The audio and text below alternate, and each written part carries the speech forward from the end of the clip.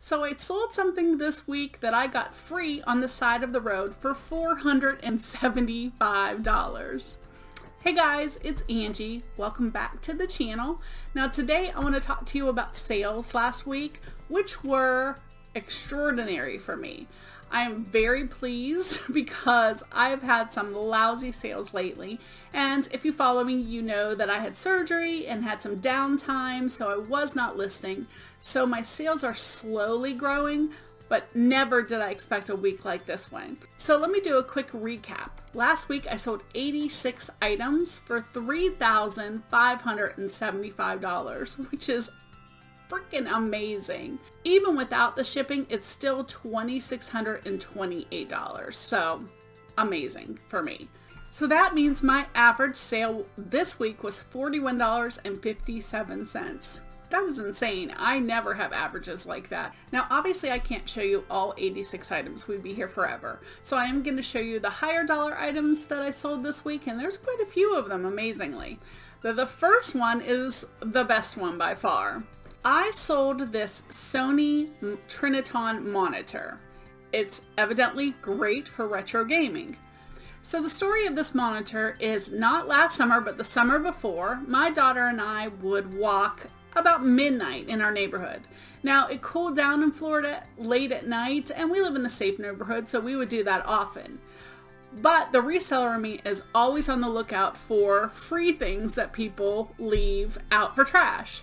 One night there were 2 electronic boxes and then this giant monitor, which weighs about 60 pounds or so. We went home and I couldn't stop thinking about the items, so I got in my car and I went and got the 2 small boxes, but I couldn't lift the monitor by myself.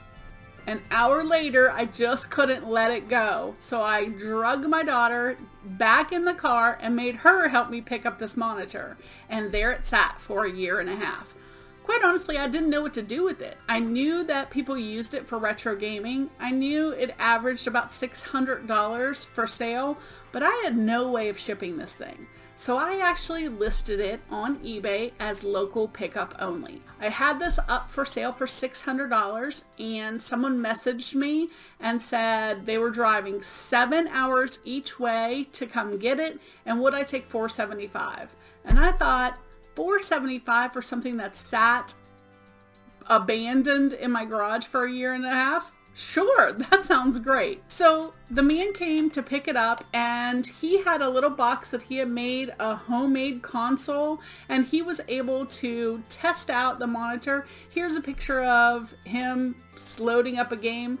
Not sure what that line is across. I think it's just something in my camera, but it wasn't there. The picture was amazing.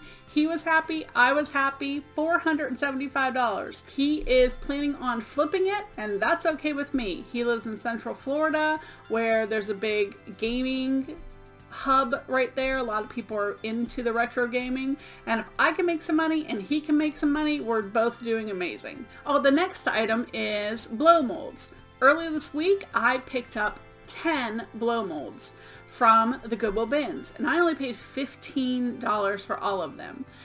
All but 2 have sold already this week. The first one here was actually someone who lived in a town away from me, and they asked if they could come pick him up. I listed him for $99, but he sold for $85. I'll take that all day long. Then I had 7 of these peppermint candy light posts. I did sell the first 2 sets, and look, these are ones without lights for $99, and then I sold 2 more sets for $85 each. They were actually super easy for me to box up. I just stacked 2 boxes together, as you can see here, and all of them are going out tomorrow via UPS. Then I had this one that's left, one single one. He sold by himself for $45. I still have to get him boxed up, but I'm super happy. I only have 2 blow molds left. One is a Halloween blow mold and one is from a nativity scene. I've had plenty of offers on the Halloween one, but I want to hold out for a higher price because she is super rare. The next item that I picked up was this K'NEX Screamin' Serpent. The box inside looked amazing. It had the manual and all the parts were labeled, even all of the roller coaster pieces. I sold that in just a few days for $89.95 plus shipping. The next item that I sold was this Fisher-Price Smart Trike. It's really cool for little kids. You can put your iPad on there, or they can use Bluetooth on the television. I would have never picked this up. I actually passed it at the Goodwill bins. My friend Karen brought it over to me and said, Angie, this sells on Facebook Marketplace for $75. They said I could have it for $5 at the Goodwill bins.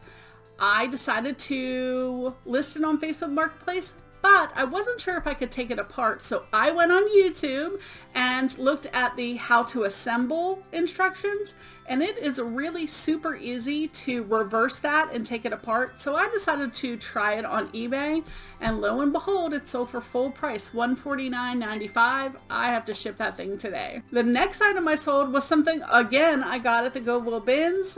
Paid 75 cents for it. It's this Black's Law dictionary. It did have someone's name on it right there. Someone stamped their name. So I did take a best offer of $80. But guys, $80 for a book I paid 75 cents for. Crazy. The next item I sold was this Slice design cutter. I think it's like a small version of a Cricut. I had never heard of it, but it was in the box at the Goodwill bins. I paid $5 for it, and it sold full price the very same day I listed it for $49.95. It went global shipping, so somebody in Canada got that. The next item that sold was this American Girl doll. I picked these up at a yard sale, bought 4 of them for $50. I actually passed them right by, and my daughter kept whispering to me something, and I was like totally tuning her out, and she's like, Mom! American Girl dolls right over there. Now the first one I already sold for $79.95, so I'm well in the profit already. The other 3 needed a little bit of work. She was probably the cleanest of all. I listed her for $49.95, but I took a best offer of $40, and she's going out. Dyson parts. If you ever find Dyson parts, definitely be looking these up. This was just a Motorhead brush. It sold for $49.95 3 times.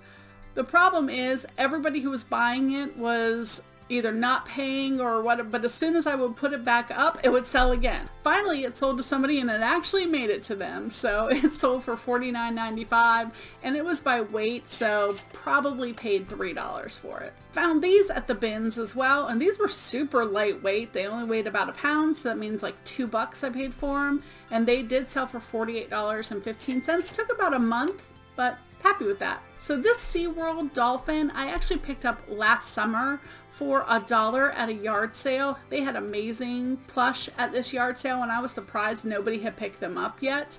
But he sat for quite a while, but I would imagine he's going to be someone's Christmas gift. Now just be careful about size. He did need to get smushed a little bit in the box. It's so crazy when something goes to California from Florida, how much an inch or 2 will make in your price. So be careful of that. And he did go UPS. An old VCR that I got for $5. I actually picked this up at an estate sale. It did not have a remote, but it did sell for $39.95. I had it listed for about 6 months, but I had it at $59.95. And the second I marked down the price $20, it sold within an hour. Here's something crazy. I paid $1 for this cat. He is a vintage kitsch planter. He's a Siamese cat. He was chunky. He was a pretty big size planter. I listed him pretty high, like $49, and I got a best offer of $37. Been listed about 6 months. I was super happy. Breakables, you have to be super careful with packaging them, but I think I did a good job. He should get there safely. Found these at the bins as well, sold them for $38, and they were actually brand new with tags. Chuck Taylor, they had like that cracked leather look, so it was kind of cool that they were leather Converse. But I think I had them on there for $44.95 and took a best offer of $35. Columbia snow pants, new with tags. Found these at the bins in the middle of summer. Had this on there for a while, but did sell for full price, $49.95. This I just found last week. I was so excited when I found this. It was just a Powerpuff Girls Christmas DVD, and when I saw it, I'm like, I have never seen that before. And I looked it up, and it was selling for over $30. I'm like, yeah, score, because I probably paid 50 cents for it, and it only took about a day for somebody to pick that up. I'm super super happy that someone liked that. So be on the lookout for Powerpuff Girls. So Friday I picked up several games, including Wii Sports and Wii Sports Resorts. They both sold, but Wii Sports Resort was the higher price one, so I put it on the list, $29.95. I think the other one sold for $19.95. Then I picked these up. Now for my bins, when you get glassware, it's only 79 cents a pound, so these were like 40 cents each. I got like 6 of these Cow Parade cows, which just cracked me up. I thought they were so funny.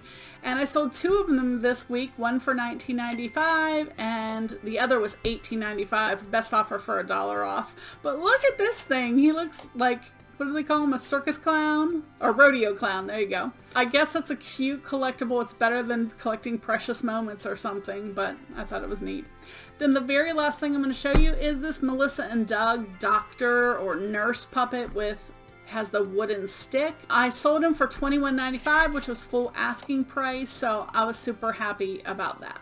Okay, well, that's it today, guys. Pretty amazing sales. Let me know how you're doing. I've heard from a lot of people that sales are really up for them, I guess, as we go into Christmas. I even had really good sales so far today, which I'll share with you later in the week, but still can't believe my cost of goods were so low for some of these great, amazing sales, especially that monitor. Where can you get $475 for 0 investment? All right, until next time, I'm Angie. Have a great day. Bye.